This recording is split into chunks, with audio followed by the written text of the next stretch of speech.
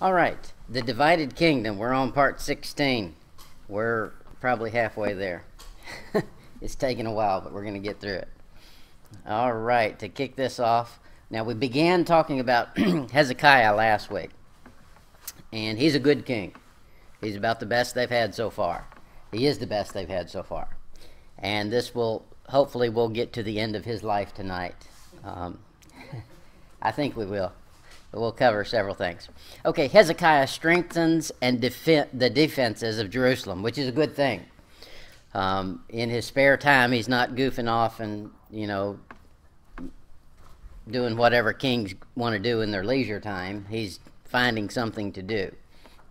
2 Chronicles 32, verse 2 and 8. 2 to 8. 2 Chronicles 32. And when Hezekiah saw that Sennacherib was come, and that he was purposed to fight against Jerusalem, he took counsel with his princes and with his mighty men to stop the waters of the fountain which were without the city, and they did help him. So here's what's going on. He's got an enemy coming after him. Well, he's not going to sit there and be prey to it. He's going to go do something about it. We'll see what he says. Where did we stop? Verse 3? Verse 4. So there was gathered much people together, who stopped all the fountains and the brook that ran through the midst of the land, saying, Why should the king of Assyria come and find much water? Well, that makes sense. Okay, they want to come besiege Jerusalem? Well, let's starve them out. And that's what he did. He turned tables on them. Verse 5. And he strengthened himself and built up all the wall that was broken, and raised it up to the towers, and another wall without he repaired, Milo in the city of David, and made darts and shields in abundance. Okay, so he's getting ready for a fight.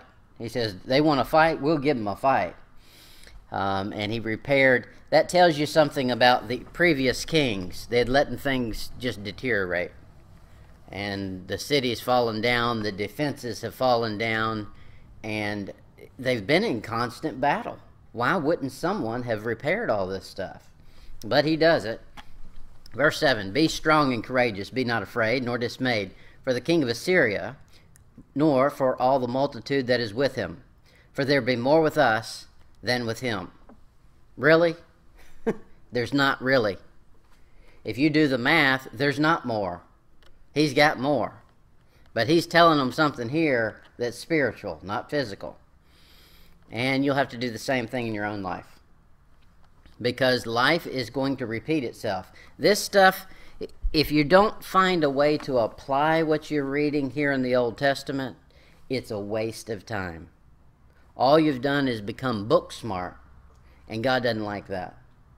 You've got to find a way to take what's been written here and apply it to life now, so you know how to act and how God's going to react. Verse 8. With him is an arm of flesh, but with us is the Lord our God to help us, to fight our battles. And the people rested themselves upon the words of Hezekiah, king of Judah. That's something you can rest on.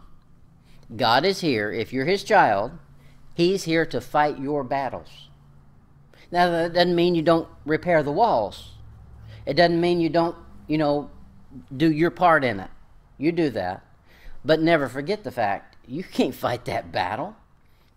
And if we get down to it, Sennacherib is going to have more forces coming against you than you could ever come up with. But he's right.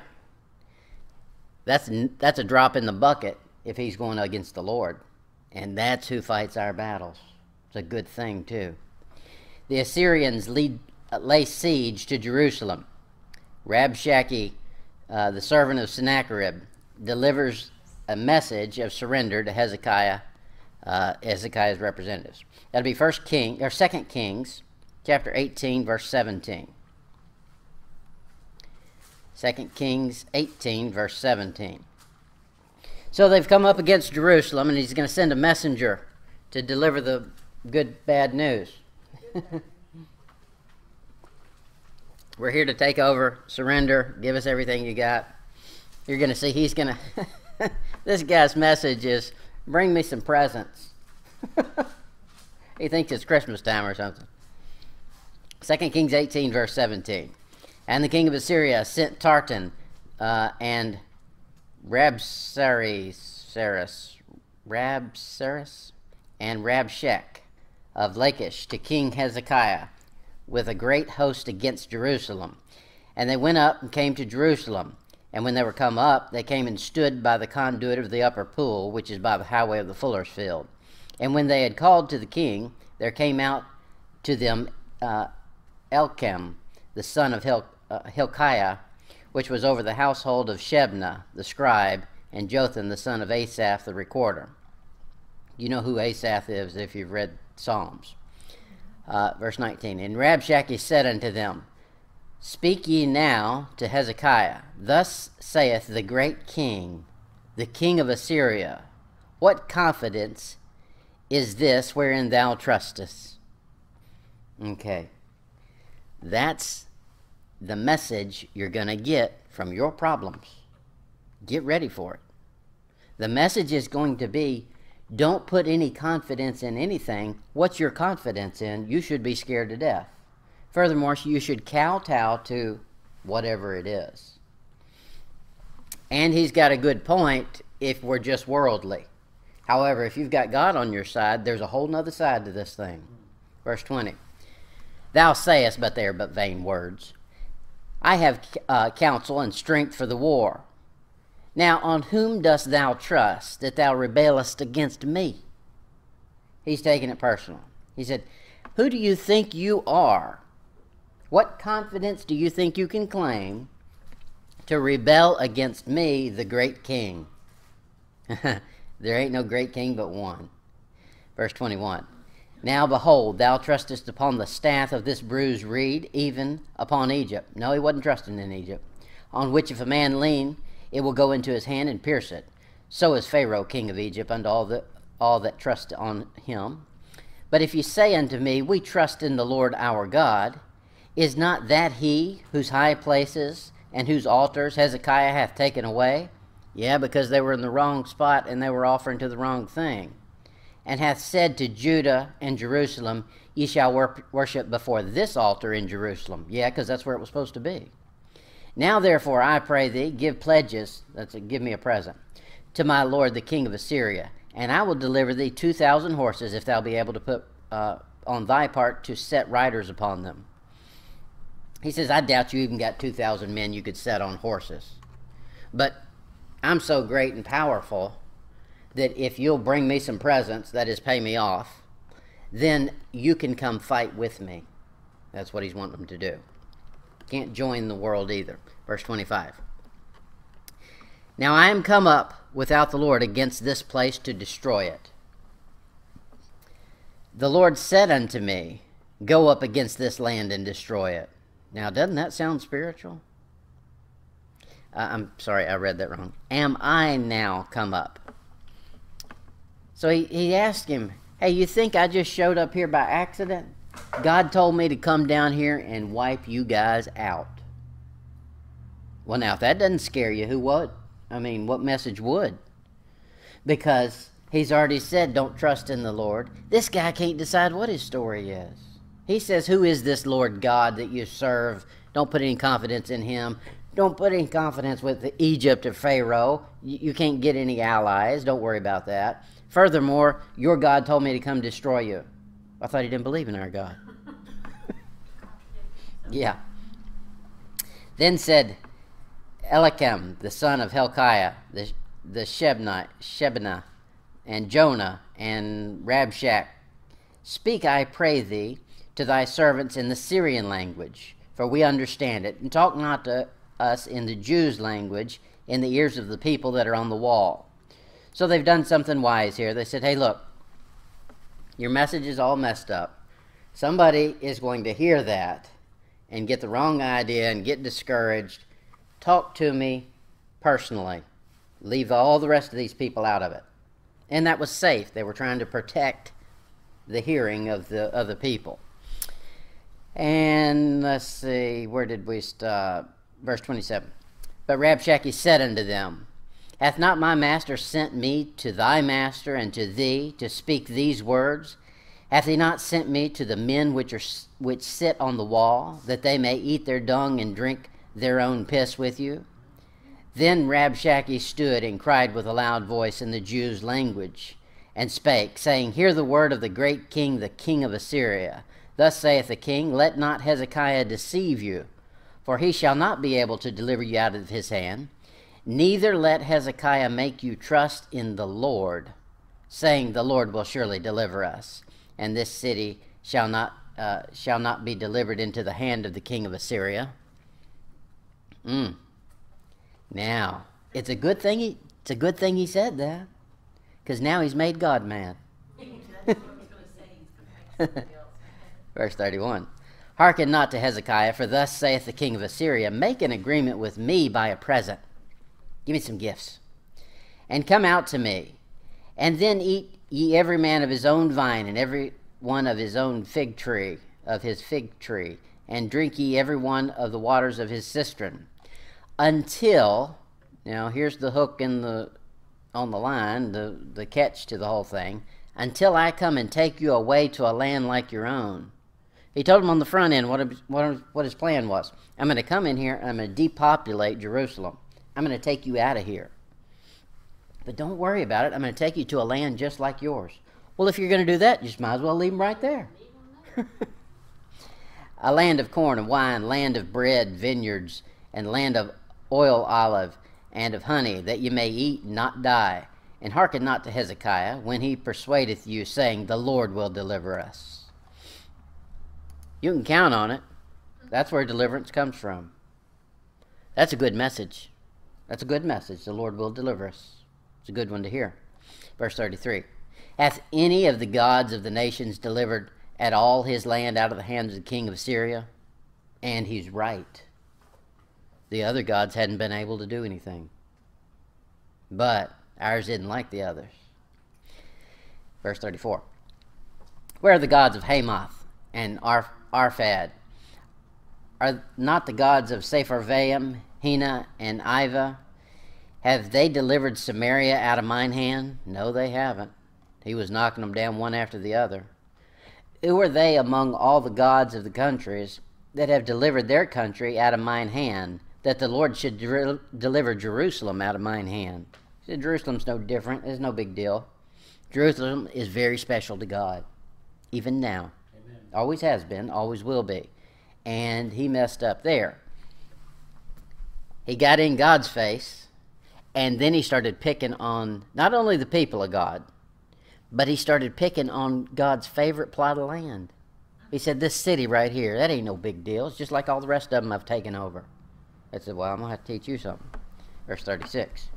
But the people held their peace and answered him not a word. For the king's commandment was, saying, Answer him not. Then came Eliakim, the son of Hilkiah, which was over the household of Shebna the scribe, and Jonah the son of Asaph the recorder, to Hezekiah with their clothes rent, and told him the words of Rabshakeh. Okay, they've gotten an earful. Now you find the same thing, almost word for word, repeated in Isaiah 36, 2-22. And that's a lot of verses, so I'm not going to read them to you. I'll read you out of that passage. In verse 10 he says, And am I now come up without the Lord against the land to destroy it? The Lord said unto me, Go up against this land and destroy it. He makes it clear there, hey, I'm doing God's bidding. But he ain't. So just because somebody talks spiritual doesn't mean it's a message from God. You need to get one-on-one with God, and you need to know your God, and you need to be close to him so that he and you are on the team that's going to destroy, not the other way around. Let's see what else is in there. That's a good passage, and it's a long one. I'll let you read that on your own. He says the same thing in 2 Chronicles 32, 9-16. 2 Chronicles 32, 9-16.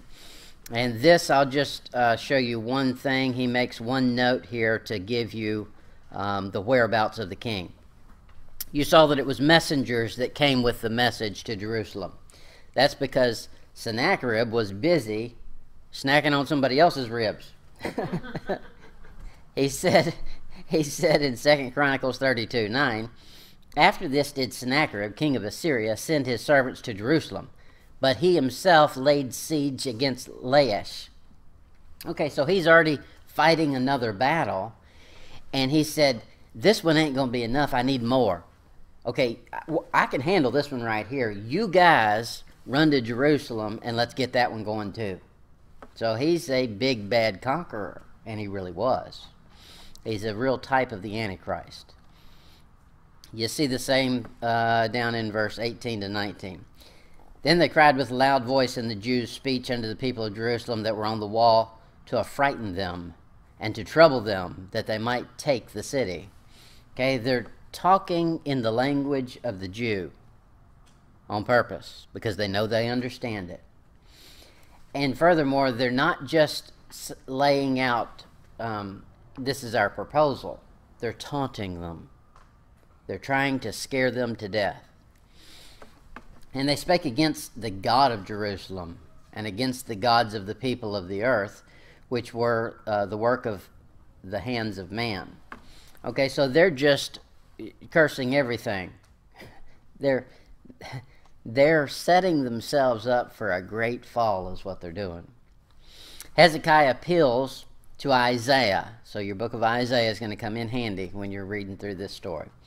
Who prophesies against Assyria. 2 Kings 19, 1-7.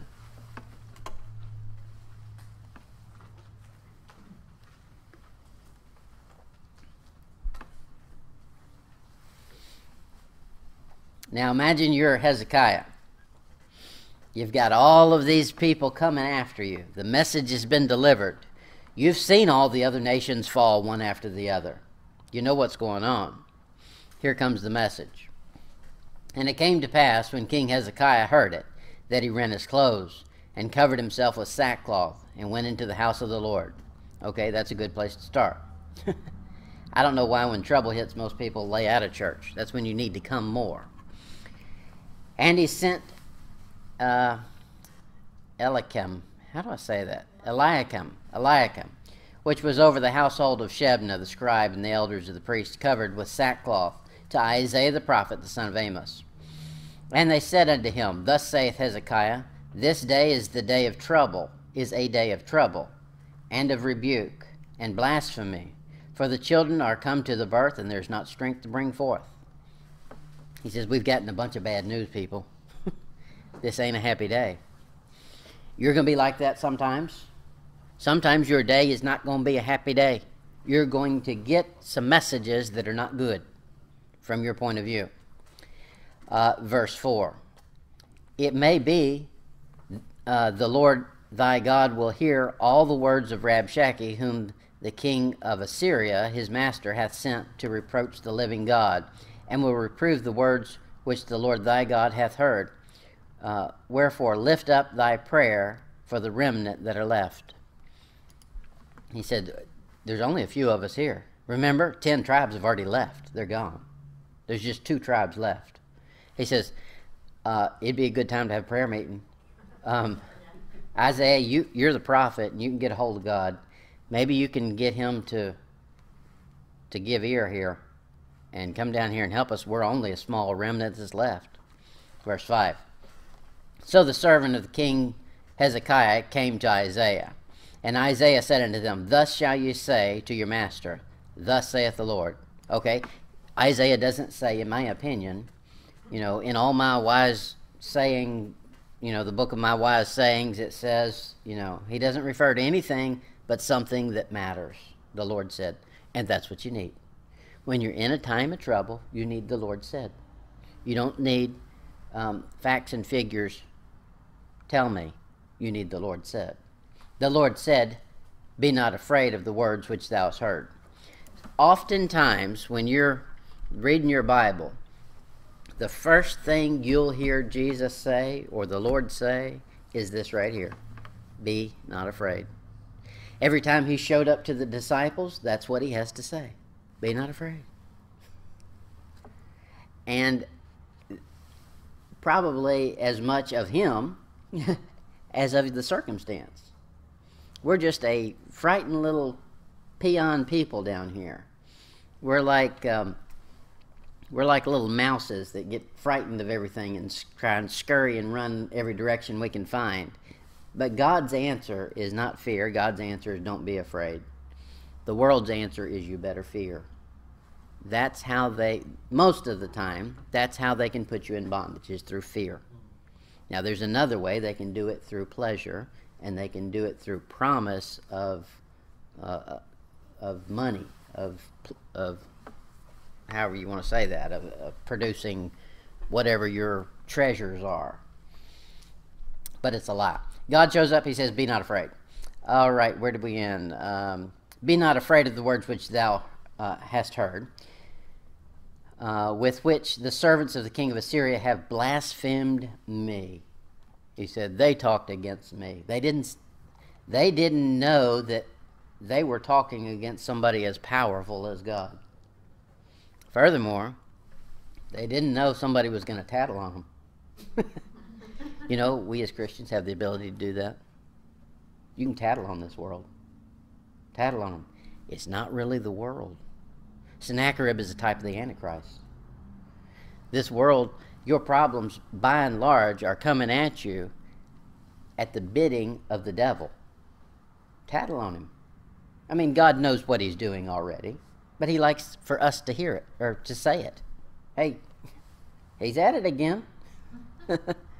Get him. Verse 7. Behold, I will send a blast upon him, and he shall hear a rumor, and shall return to his own land, and I will cause him to fall by the sword in his own land. God says, don't be scared of him. Here's what's going to happen.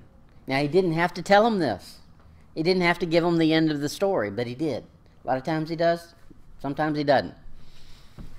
But he said, I'll tell you what's going to happen to this guy. He's going to hear a rumor. You know the thing he's been trying to scare you with? Words. He's going to hear some words, and he's going to get scared. And then he's going to flee. And when he gets back to his land, he's going to be no mo. Same thing is in Isaiah 37, 1-7. And I think it's pretty much word for word the same thing. Yeah.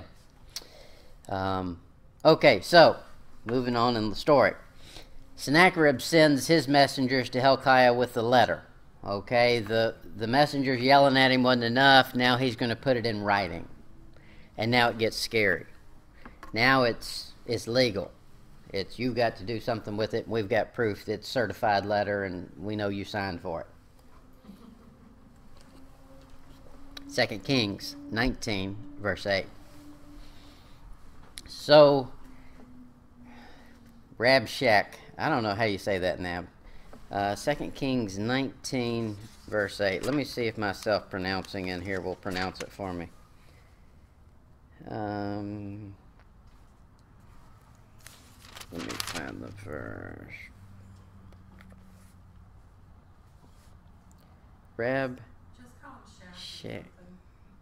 Rabshakeh. I've always called him Rabshakeh. The shack. So Rabshakeh returned to the land and found the king of Assyria warring against Libnah. Remember, he was already sieging another place? For he'd heard that he was departed from Laish. Okay, so he departed from Laish. He had laid siege there, obviously won that one. Then he went on to another place, Laish, from Laish to Libnah. So he's in Libnah now. And when he heard say that Tarkan, king of Ethiopia, behold, he has come out to fight against thee, he sent messengers again to Hezekiah, saying, Thus shall you speak to Hezekiah, king of Judah, saying, Let not thy God in whom thou trustest deceive thee. Ooh, you can't trust everything in that Bible, or you can't apply that to yourself, or God didn't really tell you that. Saying, Jerusalem shall not be delivered unto the hand of the king of Assyria. Behold, thou hast heard what the kings of Assyria have done to all the lands by destroying them utterly. And shalt thou be delivered? Have the gods of the nations delivered them which my fathers have destroyed, as Gozan, Haran, Respin, and the children of Eden, which were in Thesar. You start counting up all these nations, buddy, he is cleaning up. He's a world dominator. Verse 13. The Napoleon of his time. Right, yeah. Where is the king of Hamath, and the king of Arphad, and the king of the cities of Sepharvaim, of Hena and Iva? He can list them, buddy, one right after the other. And the world sure looks tough at times. And as far as it's concerned on a human level, they're pretty powerful. But we got a ace in the hole they don't know about. Isaiah 37, 8 to 13, basically the very same thing. You'll find that it's nearly word for word comparing the book of Isaiah and 2 Kings and 2 Chronicles when they refer to each other. In 2 Chronicles 32:17, we pick up a note. 2 Chronicles 32:17.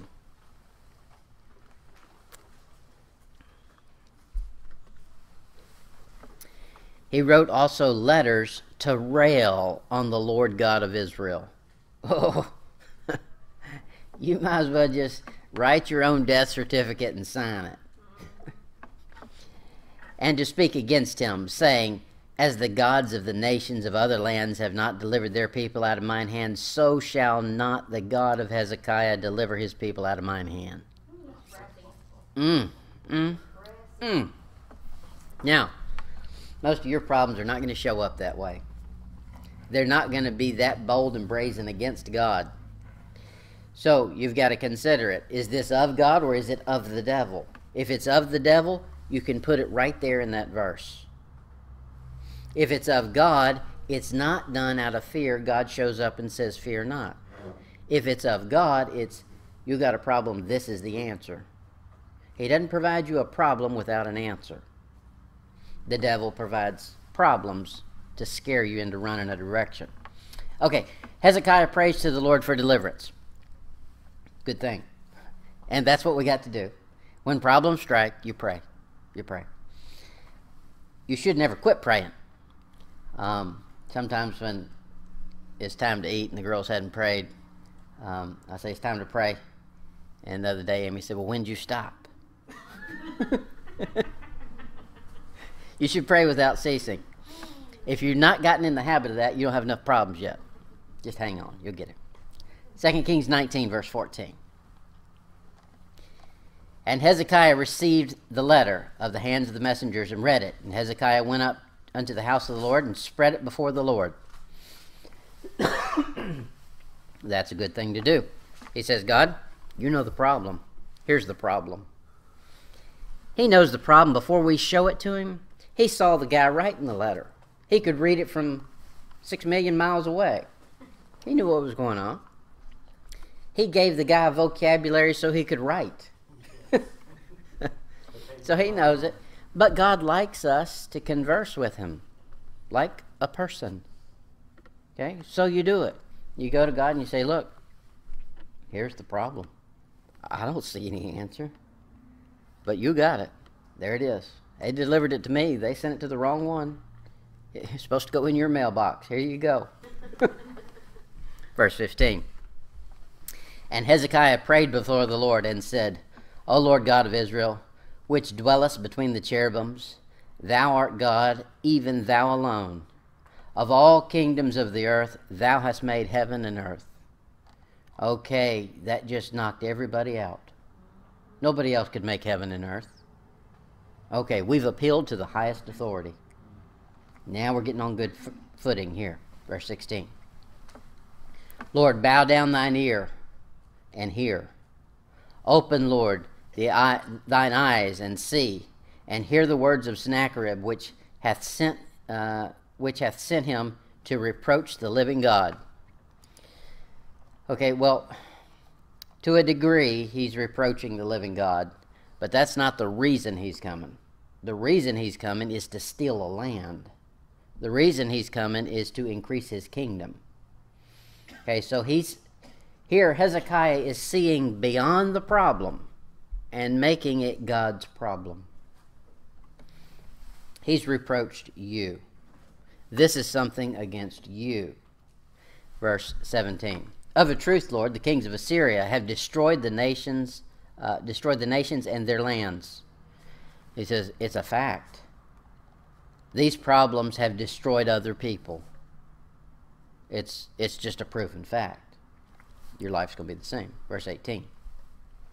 And have cast their gods into the fire, for they were no gods, but the work of men's hands, wood and stone. Wherefore they have destroyed them. He said other people couldn't make it, but they didn't trust on you. I'm doing something other people didn't do. Verse 19. Now therefore, O Lord our God, I beseech thee, save thou us out of his hand, that all the kingdoms of the earth may know that thou art the Lord God, even thou only. So he says, okay, God, you can save us. Only you can do it. And go ahead and do it. This will be a good demonstration of your power for those other stupid nations that don't know who you are. So now he turned into God's cheerleader. So remember, it started with him having a problem. These people are coming against him. Now he's delivered the letter and all the bad news to God and said, God, that's your problem. Go get them. I'll be here cheering you on. You're going to destroy all those losers who go wish they had joined your team. Okay? Good attitude. Says the same thing in Isaiah 37:14-20, and pretty much word for word, no new details. In 2 Chronicles 32:20.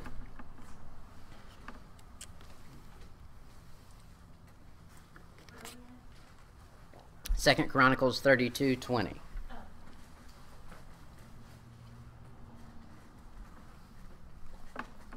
Says, and for this cause, what cause?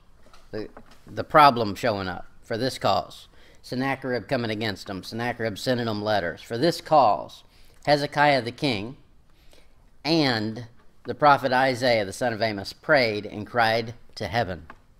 Okay, now he's done something a lot of the others didn't do. The king got off of his high horse and got down on his knees and started praying too.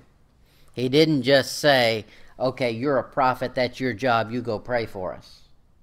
And I'll sit here and give out orders and collect money. No, he said, we need to all get on our knees and pray. This is real. And so that's good.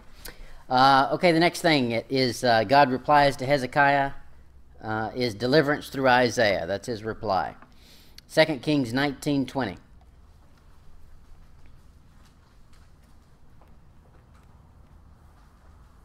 2 Kings 19:20. 2 Kings 19:20. Then Isaiah the son of Amos sent to Hezekiah, saying, Thus saith the Lord God of Israel, that which thou hast prayed to me against Sennacherib, king of Assyria, I have heard. Good. And you'll get that. The question becomes, when do you pray, how long do you pray, and when do you shut up? That's a good question. And there's not an answer to it. Here's the answer. The answer is when you get peace that he's heard. Listen to him. He'll let you know. Hey, got it. I got it handled. I'm on it. Then you can switch your prayer to thanking him. Verse 21. This is the word that the Lord hath spoken concerning him. The virgin, the daughter of Zion, hath despised thee and laughed thee to scorn. The daughter of Jerusalem hath shaken her head at thee. Verse 22. Whom hast thou reproached and blasphemed? And against whom hast thou exalted thy voice, and lifted up thine eyes on high, even against the Holy One of Israel? By thy messengers thou hast reproached the Lord, and hast said, With the multitude of my chariots I am come against up to the height of the mountains, to the sides of Lebanon, and will cut down the tall cedar trees thereof, and the choice fir trees, and I will enter into the lodgings of his border, and into the forest of his Carmel. I always want that to be candy for some reason. Verse 24. I have digged and drunk strange waters, and with the sole of my feet have I dried up all the rivers of the besieged places. Hast thou not heard long ago how I have done it, and of ancient times that I have formed it? Now have I brought it to pass, that thou shouldest be to lay waste fenced cities into ruinous heaps. Therefore the inhabitants were of small power. They were dismayed and confounded. They were as the grass of the field, and as the green herb, as the grass on the housetops, as the corn blasted before it is grown up. But I know thy abode. Okay, God's talking to Sennacherib. I know thy abode, and thy going out and thy coming in, and thy rage against me. Okay, the world doesn't like God, even if they try to act like they're okay with it. They don't like the real God, not the real one, because there's a different spirit. You're either a child of God and you've got the Spirit of God, or else you've got the spirit of the devil. There's only two. A person is born with the spirit of the devil. Jesus shows up and he says, you're of your father, the devil. Okay? So, you've got to be born out of that family. You got to get adopted. Be born again to get a new spirit. Well, the devil's spirit, that's one common denominator. They all rage against God. Give them enough time, say just the right thing, and that rage will pour forth. Verse 28. Because thy rage against me and thy tumult is come up unto mine ears. Okay, who was doing that? That was the king in Isaiah. Therefore I will put my hook in thy nose, and my bridle in thy lips, and I will turn thee back by the way which thou camest. Okay, he's putting a hook in his nose. We're having a disco night, I guess. Yeah, something. So, yeah, that's true. Prince of the power of the air. So what's going on here is he's fishing him out. He's letting down a hook, and he's going to snatch him by the nose. This is Leviathan. He plays in the deep. That's waters above your head. He's a serpent, as in a sea serpent. And God's going to fish him out. And you'll see this referred to many places in the Bible, but this is God referring to him as Satan incarnate. Verse 29. And this shall be a sign unto thee. It's not a baby in a manger in swaddling clothes. This is your sign. Ye shall eat this year of such things as grow of themselves, and in the second year that which springeth of the same, and in the third year sow ye, and reap, and plant vineyards, and eat the fruit thereof. And the remnant of this, and the remnant that is escaped of the house of Judah shall yet again take root downward, and bear fruit upward. So he said right there, Israel's going to be fine. Okay, don't worry about it. Here's what's going to happen. The harvest is coming, but it's coming in a progress. In a progress God has designed. You're going to eat this, then you got some harvest coming, then you're going to go out and plant, and you're going to grow. He says, and then the nation is going to take root downward and grow. So it's going to happen, and it's not going to happen all at once, just like how he brought them into Canaan. Verse 31. For out of Jerusalem shall go forth a remnant, and they that escape out of Mount Zion, the zeal of the Lord of hosts shall do this. Okay, that's definitive. God says, I'm doing it. Signed, me and all my army. 32. Therefore, thus saith the Lord concerning the king of Assyria, he shall not come into this city, nor shoot an arrow there, nor come before it with shield, nor cast a bank against it. By the way that he came, by the same shall he return, and shall not come into this city, saith the Lord. Stay back. No Sennacheribs allowed. 34.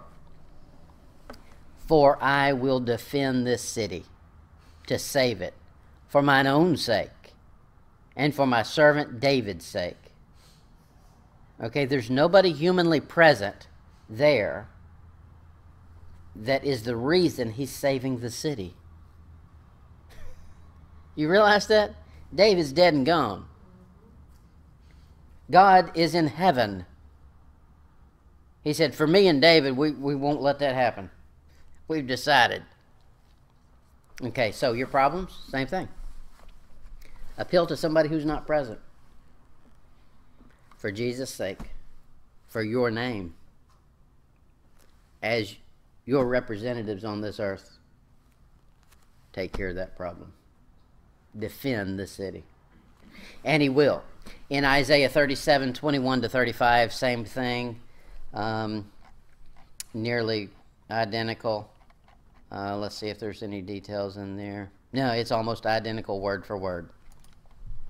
Okay, so the next thing that happens, the angel of the Lord smites Assyria, the army, during the night. The two sons of Sennacherib slay him at Nineveh. Esdras, another son, becomes king of Assyria. Okay, so let's get the gory details of how Sennacherib ends. 2 Kings 19:35.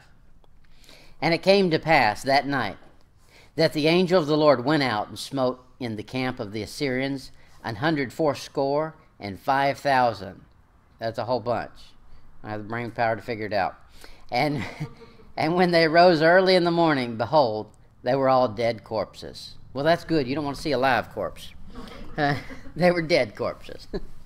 So Sennacherib, king of Assyria, departed and went and returned and dwelt at Nineveh. You know about that city. And it came to pass, as he was worshiping in the house of Nishroth, his god, that Adramelech and Sherazar, his sons, smote him with the sword, and they escaped into the land of Armenia. And Esarhaddon, that guy, his son reigned in his stead. So he goes back. He's fled. The angel comes down there and goes to battle. One angel knocks out all this army, and we're going to find out in a minute the details of who he kills. But he goes down there, does some slaying, and then Sennacherib says, hey, boys, I think we bit off more than we can chew. Let's go home and take a break. Let's take a siesta. He runs back home, goes to the house of his god, looking for further instruction or something. And lo and behold, his boys come in and they kill him. Yeah. Now, he fled back to his land in not in homage, nobody's worshiping him now, because now the mighty conqueror has been conquered. He just showed himself to be a nothing.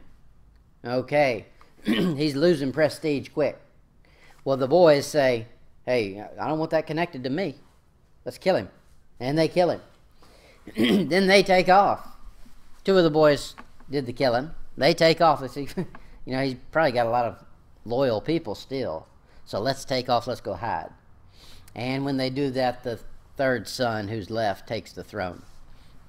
Let's find out some more details on this. In Isaiah 37, 36 to 38, it's the same thing we just read. Look at 2 Chronicles 32. 2 Chronicles 32, 21.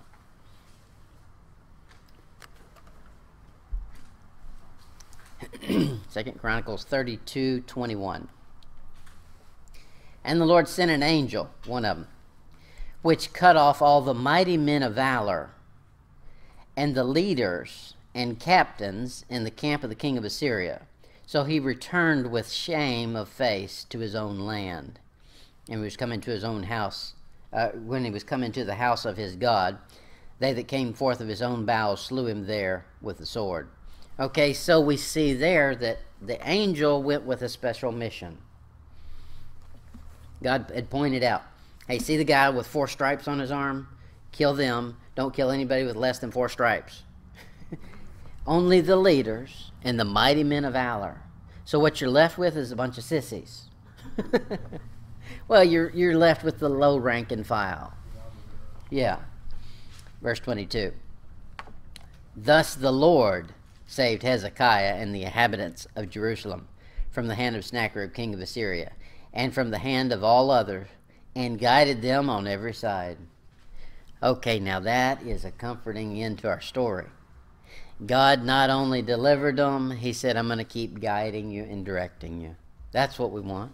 We want that.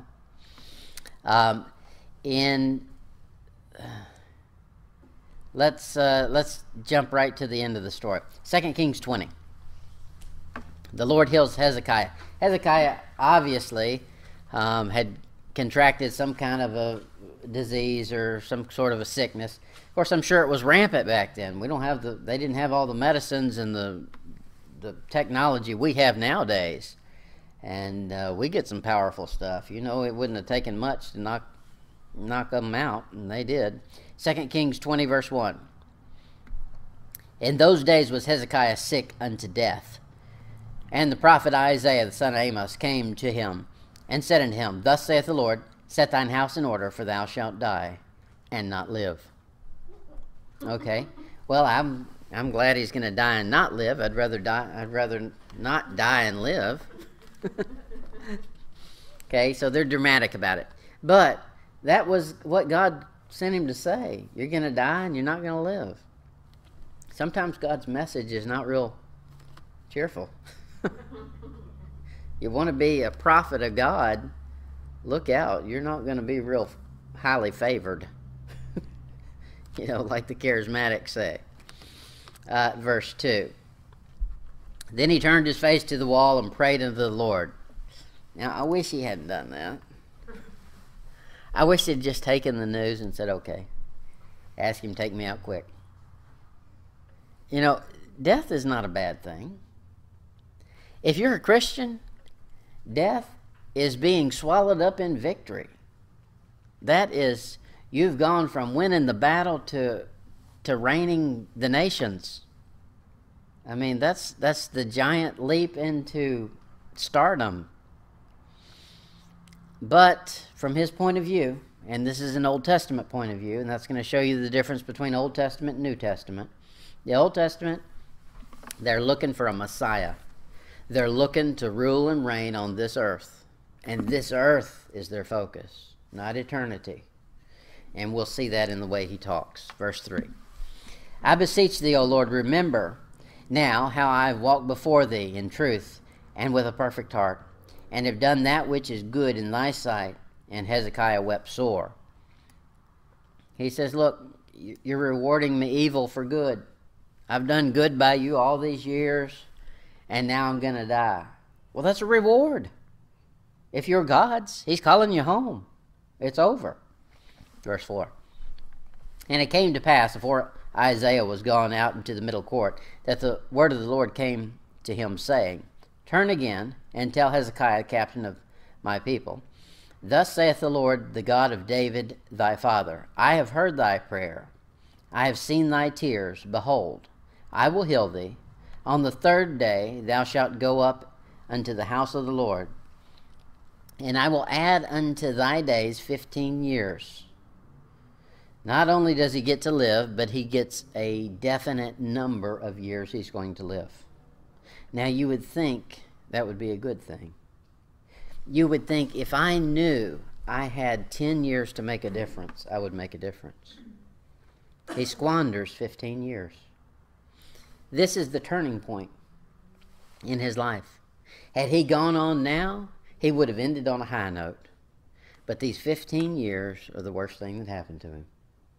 If only he had gone on. Verse 5. I've heard that prayer. Let's see, we finished that one. Verse 6. And I will add unto thy days 15 years, and will deliver thee and the city out of the hand of the king of Assyria, and I will defend this city for mine own sake, and for my servant David's sake. And Isaiah said, Take a lump of figs, so forth, so on. He tells him how to get well. Okay, and then he asked for a sign, verse 9. And Isaiah said, This sign shalt thou have of the Lord, that the Lord will do the thing which he hath spoken.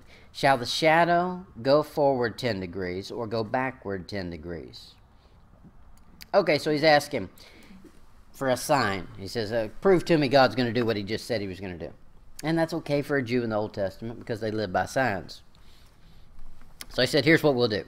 Do you want the clock to speed up 10 degrees or go backward 10 degrees? And you're going to see, he says, well, it wouldn't be any big deal if it went forward. Who would know if it really did or didn't? Bring it backward. And that's what he does. There's the dial moves backwards 10 degrees. And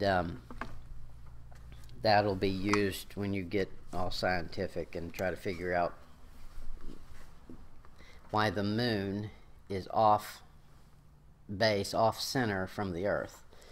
And that'll be part of it. It's 4 days, 5 days, 5.5 days off. But I don't have time to get into all that. It's again in Isaiah 38, 1-22, and that's too long to read. But I'm going to pick out one thing. In verse 10, this is Hezekiah's talking about what God said he's going to do. I said, in the cutting off of my days, I shall go to the grave, to the gates of the grave. I am deprived of the residue of my years. He says, you're killing me early, and I'm going to the grave. Okay, that's not our destiny. That's a catapult into eternity. That's not a resting place for me. Verse 11. I said, I shall not see the Lord, even the Lord in the land of the living. Now, that's what a Jew is interested in. The Messiah returning to this earth. Now, that's why he was upset. I'm king, and I'm sitting here waiting, and I can't wait for the day that God comes back to earth and rules and reigns. And you just told me I'm going to die. That means I won't see it. Okay, so that's why he was sad. Rarely do you find, now with David you will, but rarely do you find them looking forward to eternity. It's all about the here and now. It's about this earth, ruling and reigning, and getting what's been promised them, to be the head of all the nations. Okay, yeah, that's a long passage. Verse 17 of that passage says, Behold, for peace I had great bitterness, but thou hast in love to my soul delivered it from the pit of corruption, that is, from death. For thou hast, where am I? Isaiah, no, 2 Chronicles, where am I? That is a long passage. Isaiah 38. Isaiah 38, down in verse 10.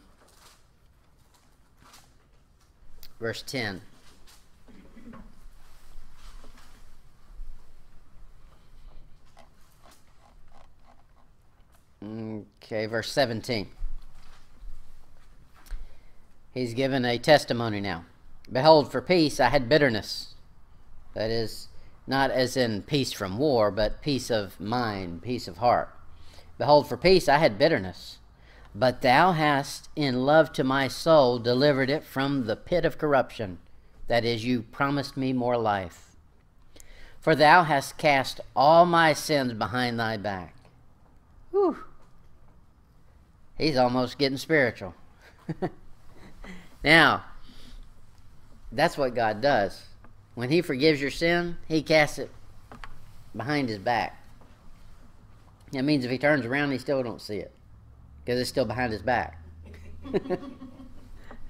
So you can count on it. The sins are gone. Ask him to forgive them, and they're gone. You don't have to see them again. But if you don't ask forgiveness for them, they're wide open in the front. Let's see it again in verse 18. For the grave cannot praise thee. Death cannot celebrate thee. They that go down into the pit cannot hope for thy truth. No, wrong. Okay, he's short-sighted. He only sees this life, this earth. He can't see beyond the grave. Okay, we can. And then Second Chronicles. I like the way 2 Chronicles sums this up. 2 Chronicles 32:24. I could have gone here first and just left out what I just said for 15 minutes. 2 Chronicles 32:24 says, In those days Hezekiah was sick to the death, and prayed unto the Lord, and he spake unto him, and gave him a sign. That's right. Isaiah foretells the Babylonian captivity of the house of David after the visitors of the ambassadors from the king of Babylon. What's going to happen is during these 15 years that God's given him, he's not vigilant.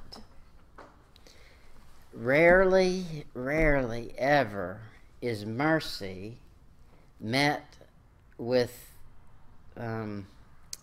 loyalty, with dedication. He's been given more time to live, and what he does with it is plays. Let's see it in 2 Kings 20. 2 Kings 20, verse 12. 20, verse 12. And there's a fun name in there. Yeah, they're all fun.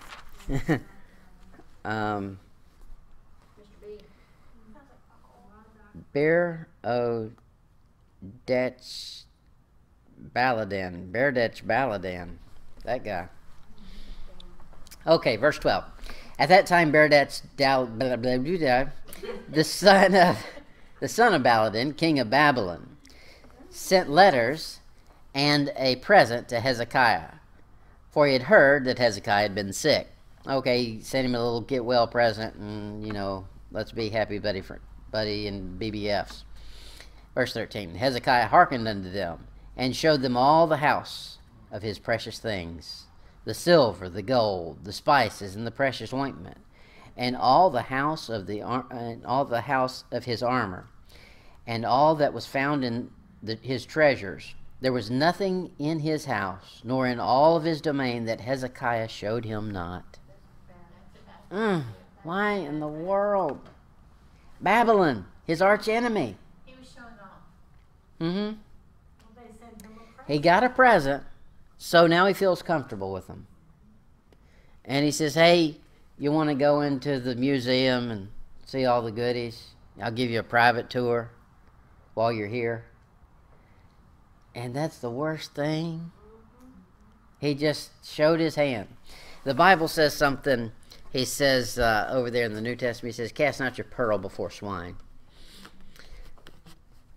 With a scorner or with the world, you want to give them truth, but you want to give it to them on a level that they can do something with. There's no need to explain the heavy doctrines of the Bible to someone who doesn't understand salvation. Don't open up the treasures and show them to the swine. They're just going to get them filthy. They're going to trample them. And that's what's going to happen. Verse 14. Then came Isaiah the prophet unto the king Hezekiah, and said unto him, what saith these men? And from whence came they unto thee? And Hezekiah said, they come from a far country, even from Babylon. So what? What's that got to do with anything? Verse 15. And he said, what have they seen in thine house? And Hezekiah answered, all the things that are in mine house have they seen. There is nothing among my treasures that I have not showed them. He just smacks him upside the head and says, come on, idiot. Verse 16. And Isaiah said unto Hezekiah, hear the word of the Lord. Ouch. That's not going to be good. Verse 17.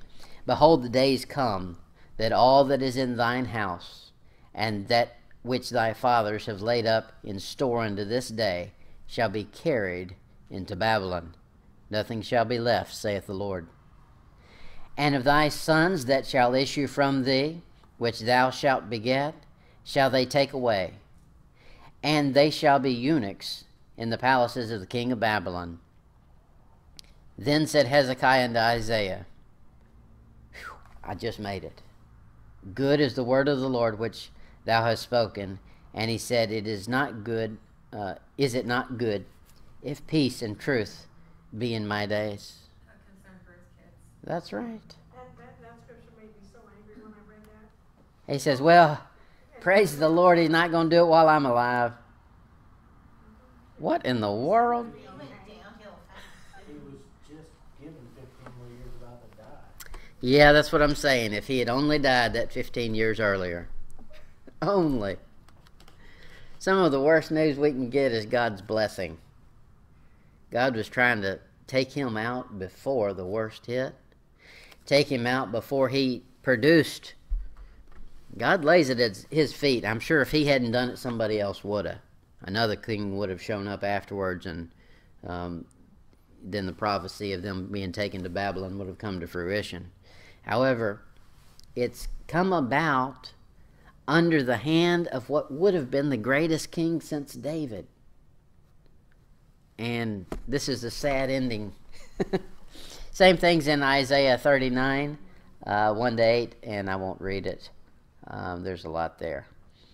And you find it again in 2 Chronicles 32, 25 to 26. And I'm going to read that one. 2 Chronicles 32, verse 25 to 26.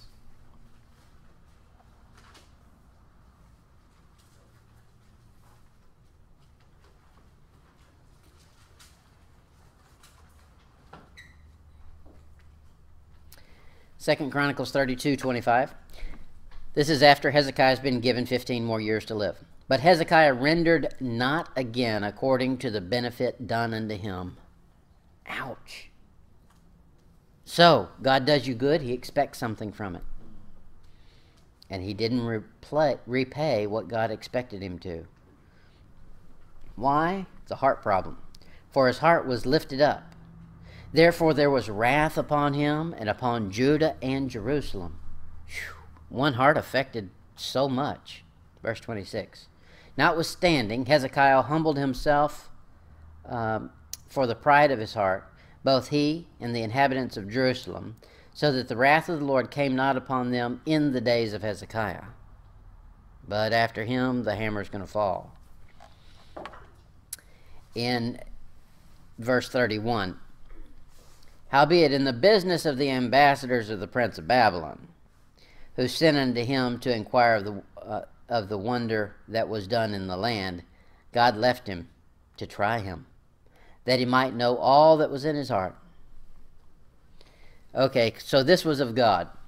The Babylon messengers, the princess, giving him a gift and saying, get well, and we're happy to hear that you're back in the land of the living, was of God to provoke him, to see, okay, what is he going to do with this? Is he going to get lifted up as though now he's a big shot on the world stage and then feel like he has to show them something? And that's exactly what he did. God said, I'm going to expose his heart. And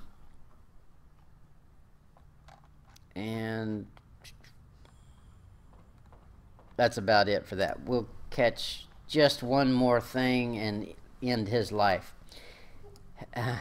Hezekiah has riches and prosperity. In 2 Chronicles 32:23, and many brought gifts unto the Lord to Jerusalem, and presents to Hezekiah king of Judah, so that he was magnified in the sight of all the nations from thenceforth. Okay, so as far as the world, on the world stage is concerned, he became a somebody. But you can't forget where it came from. This junk is just junk. All this junk that people say that you're important by. You got a good car? Well, just give it a couple of years. It's going to be a rolling pile of junk. You got a nice house? Just wait till some termites get a hold of it. There's nothing down here that's worth anything. It's junk. He got a bunch of junk. And the world started taking notice of it.